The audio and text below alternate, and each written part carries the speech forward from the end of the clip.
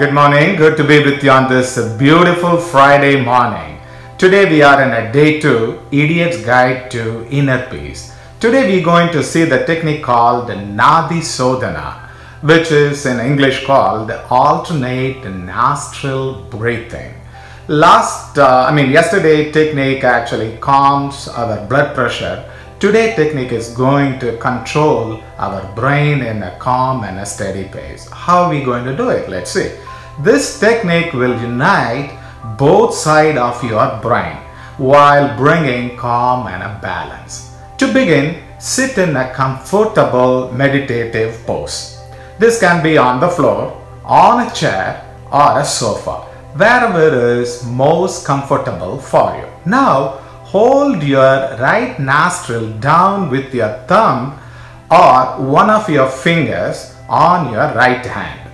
Breathe in deeply through your left nostril.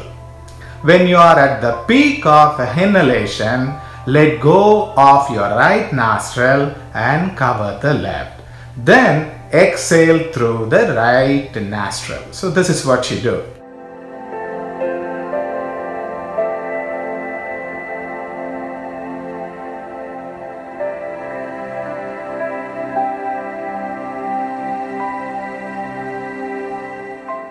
Continue with this technique for as long as needed until you feel calm and focused, because this method connects your brain on a deep level.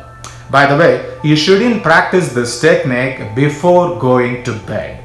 Instead, if you need to prepare for a big presentation or a difficult job interview, or you are in any kind of a nervous situation, take a few minutes practicing alternate nostril breathing to calm yourself. Doing this will help quiet your mind so that you can be the best version of yourself without having to worry about the nervous.